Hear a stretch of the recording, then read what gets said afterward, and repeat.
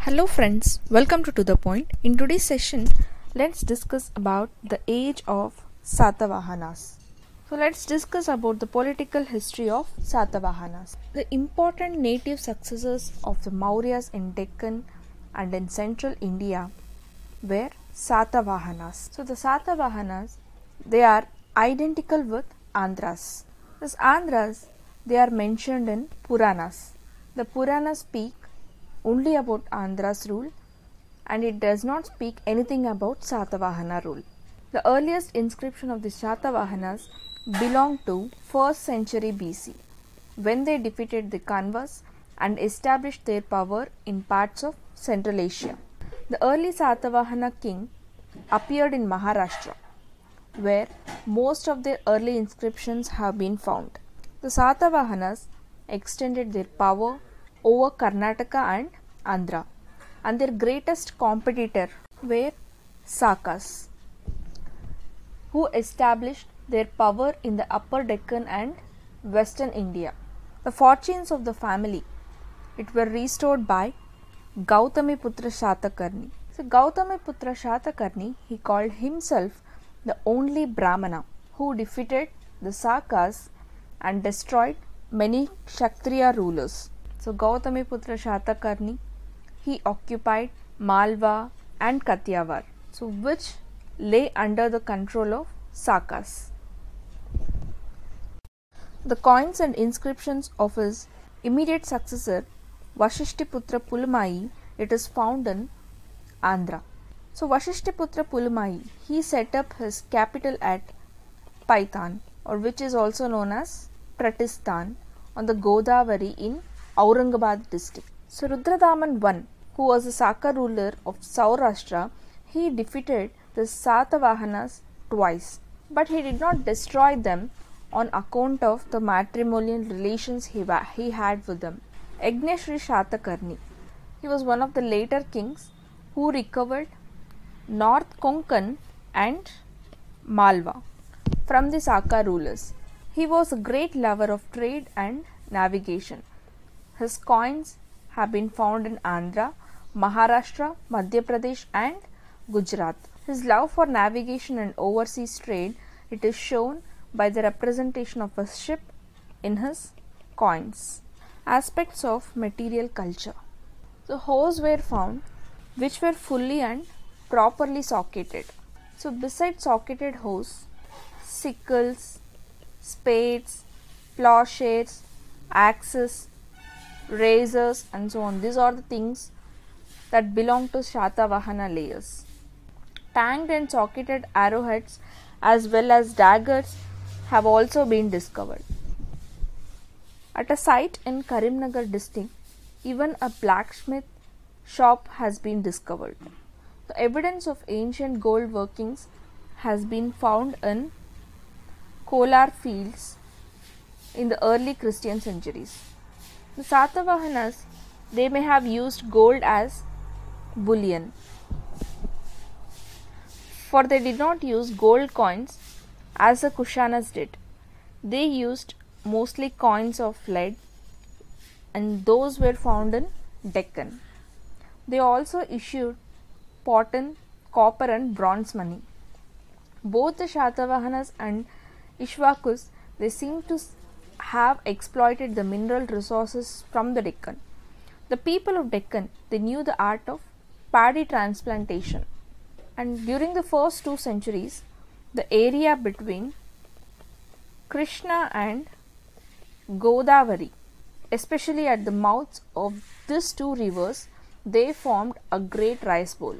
The people of Deccan, it also produced cotton, and Andhra is considered to be famous for its cotton products. According to Pliny, the Andhra kingdom, it maintained an 1 lakh infantry, 2000 cavalry and 1000 elephants. So Pliny informs us that Andhra country in the eastern Deccan, it included 30 walled towns beside having numerous villages. Social organization. The Satavahanas originally they seem to have been a tribe of Deccan, but they were Brahmanized, and their most famous king Gautamiputra Shatakarni, he claims to have established the fourfold Varna system, which had fallen into disorder. He boasts that he put an end to the intermixture between the people of different social orders, and such a confusion it was obviously caused by Saka infiltration and by thin and superficial Brahmanization of the tribes living in the Deccan. The absorption of the Sakas in the Hindu society as Kshatriyas, it was facilitated by intermarriages between Sakas and Satavahanas. So according to Dharma Shastras, it was the function of Kshatriyas to rule, but Satavahana rulers, they called themselves Brahmanas. Gautamiputra, he boasts that he was the true Brahmana, and the Andhras are identified with early Satavahanas who were converted to Brahmanism. So both artisans and merchants, they made a generous donations to Buddhist camp. They set up small memorial tablets. Among the artisans, Gadikas, or who is also called as perfumers, they are repeatedly mentioned as donors. Gadikas are called as donors.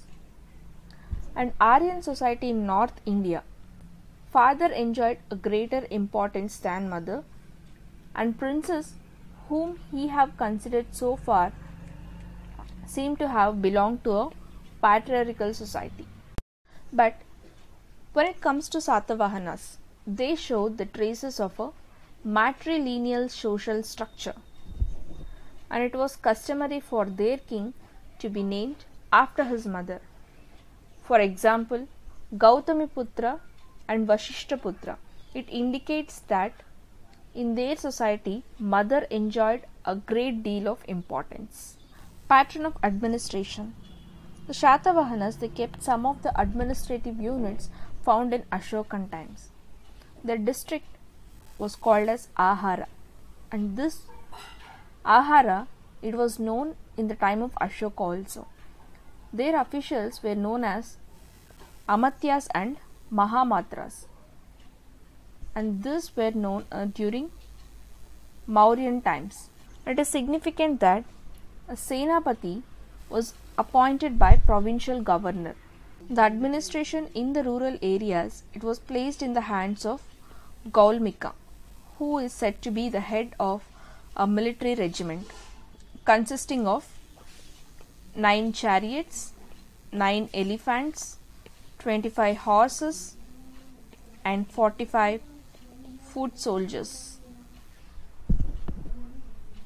The Satavahana kingdom, it had 3 grades of feudatories. The highest grade, it was formed by king, who is called as Raja, and who had the right to strike coins. And the second grade, it was formed by Mahabhoja, and the third grade, it was formed by Senapati. And it seems that this feudatories and landed beneficiaries, they enjoyed some authority in their respective localities. Religion. The Satavahana rulers, they claim to have been Brahmanas, and from very beginning the kings and queens, they formed Vedic sacrifices such as Ashwamedha, Vajapeya and so on. So these people, they also worshipped a large numbers of Vaishnava gods like Krishna, Vasudeva and others. So they paid a liberal sacrificial feast to Brahmanas. So in their kingdom, the Mahayana form of Buddhism, it commanded considerable following, especially in artisan class. Nagarjuna Konda. and Amaravati in Andhra Pradesh, it became important seats of Buddhist culture under the Satavahanas. Architecture. In the Satavahana phase, many temples and monasteries were cut out of solid rock in the northwestern Deccan, or we can call it as in the part of Maharashtra. The two common structures were the temple, which was called Chaitya, and the monastery, which was called as Vihara. The Chaitya, it was a large hall with a number of columns, and the Vihara, it consisted of a central hall entered by a doorway from a veranda in the front. The most famous Chaitya is that of Karle in Western Deccan, and this Karle, it is about 40 meters long, 15 meters wide and 15 meters high. It is a most impressive specimen of massive rock architecture.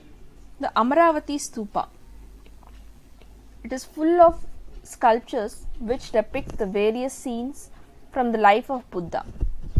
Nagarjunakonda, he prospered most under the Ishvakas, the successor of Satavahanas. And this Amaravati Stupas, it not only contains Buddhist monuments, but it also contains the earliest Brahminical brick temples. Language. The official language of the Satavahanas was Prakrit. All inscriptions were composed in this language and written in Brahmi script.